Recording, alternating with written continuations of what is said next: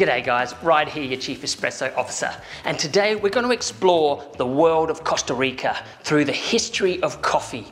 Because coffee has been such a huge part of Costa Rica for hundreds of years, and yet most people don't really even know about the origin that much. So I'm going to take you on a journey through the landscapes of the volcanoes, the land of fire, and those cute little Capuchin monks, which we derive one of the most famous coffee names from, the cappuccino. Let's get into it, your ultimate guide to Costa Rican coffee.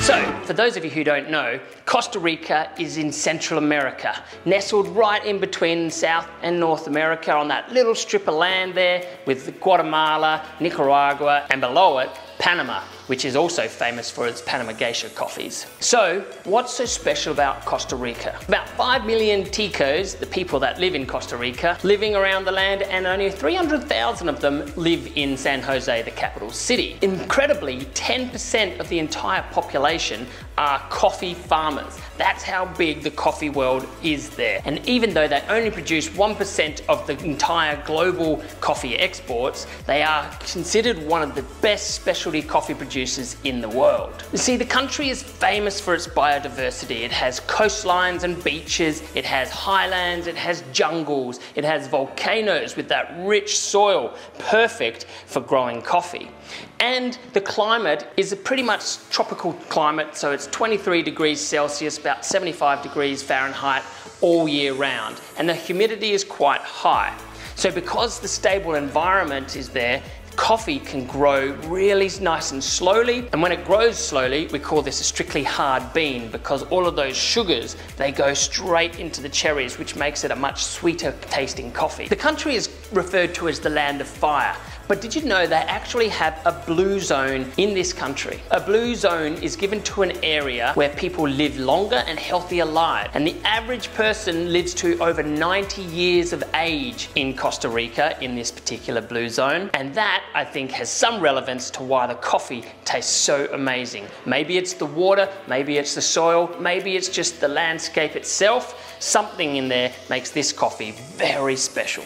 Nicaragua and Guatemala are more famous for their coffees, but Costa Rica was the first country in that Central American region to get coffee. It actually came across from Cuba in 1779. And the locals used it for themselves. They didn't export it until about 1821, when Costa Rica wanted to get some separation from Spain and from Europe, and they wanted to be more independent. They distributed free seeds of coffee all around the country so that farmers would get more into coffee than growing sugar and other tobacco and other exports. And it only took 10 years before it overtook the other exports like sugar and tobacco to become the biggest commodity exported out of Costa Rica. Now, I already mentioned that the climate is perfect for growing coffee because it has that consistent about 20 degrees Celsius climate the entire year round.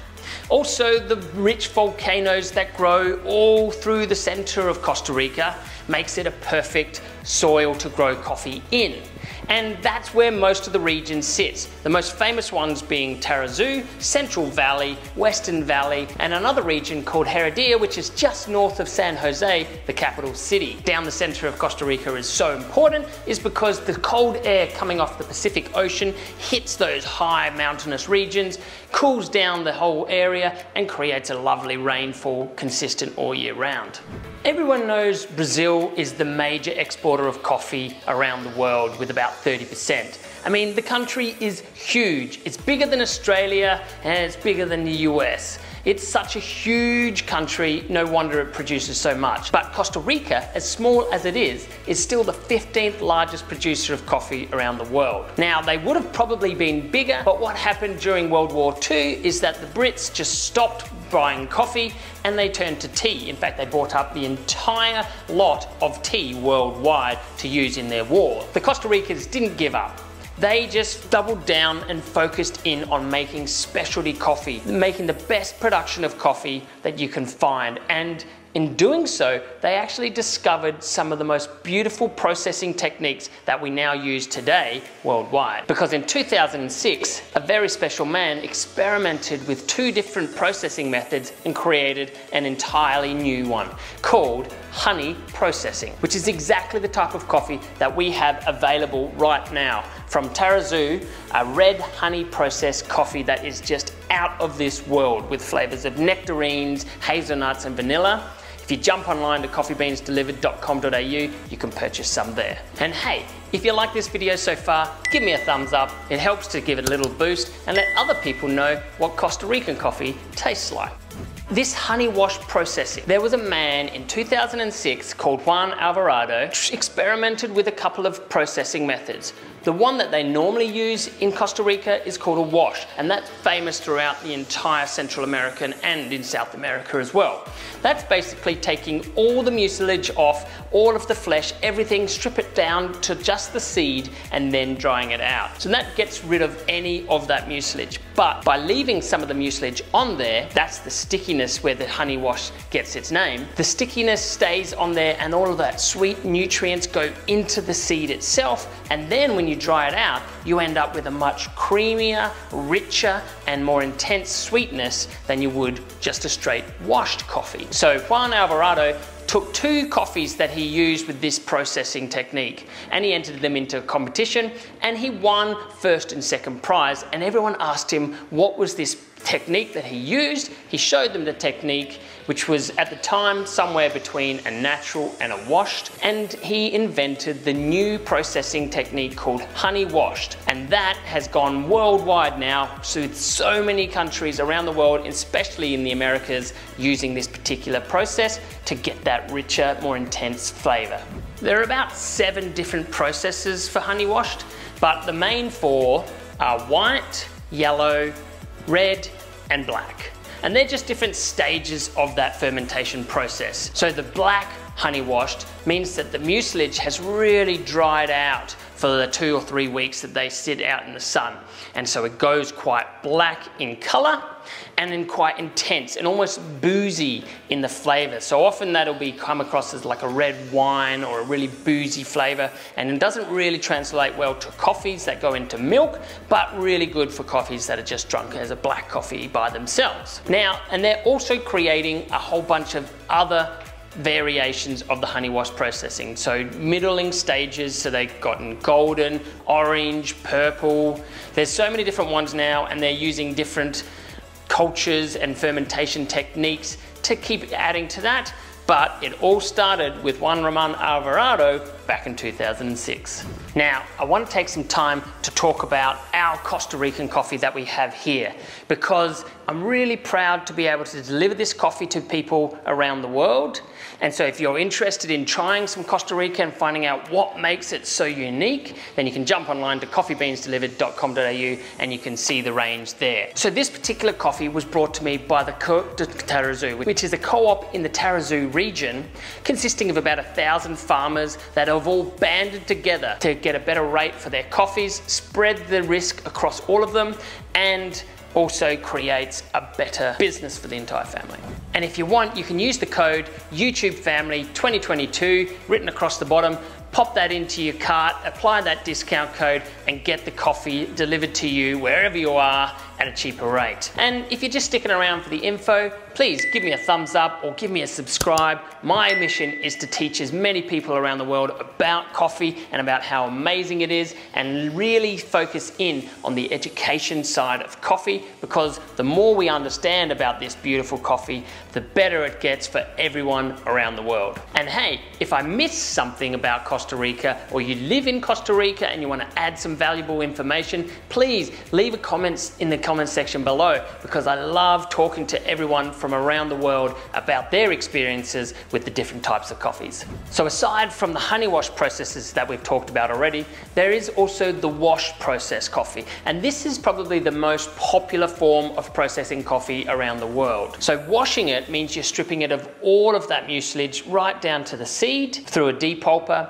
then drying it out on beds until it's completely dry and the moisture's dropped down to about 10%. This gives the coffee a really clean and crisp flavor and is more exactly like the varietal itself, rather than having the flesh or the external environmental factors have any influence over the flavor. So a lot of people prefer wash coffees on milk because it has a lively acidity and it will cut through the milk and bring those nice flavors to the forefront of that latte or cappuccino. So in general, what does coffee taste like from Costa Rica? It's very hard to sum up because there's such a vast variety of coffees, and the more we understand about coffees now, we understand there's more factors than we thought of that actually influence the flavor. But as a general rule, when you're thinking of Costa Rican coffees, you're thinking of clean, crisp flavors, bright acidity, mild body, so it means it doesn't sit very heavy on your tongue, and mostly sweet floral flavors.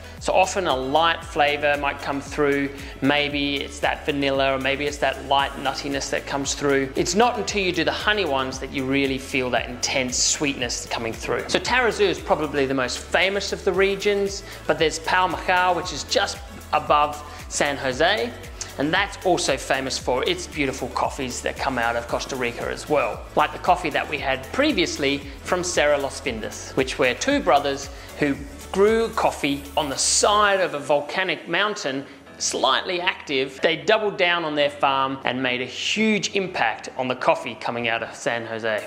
So that's it for this guide on Costa Rican coffee. Let's go over a quick recap of what we learned today. We know it's based in Central America, nestled between Nicaragua and Panama, and the coffees there are mostly grown in Tarrazú or the west and central valleys, although some coffee comes out of Tres Rios and Heredia.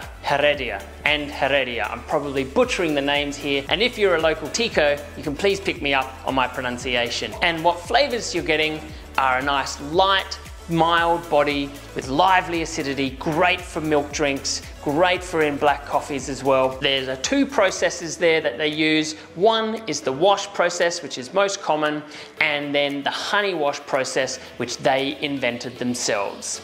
Most of the coffee is grown in the highlands, although some of it is grown in the jungles. Most of it is grown above 1400 meters above sea level, and it's a climate that's perfectly designed for growing coffee all year round, 23 plus degrees, humidity, rainfall, lots of beautiful nutrients from the volcanic soil, and obviously amazing farmers that bring it all together, processes it, and export it out of the country so that we can enjoy it wherever we are around the world. I'm Ride, your Chief Espresso Officer, and enjoy your brew.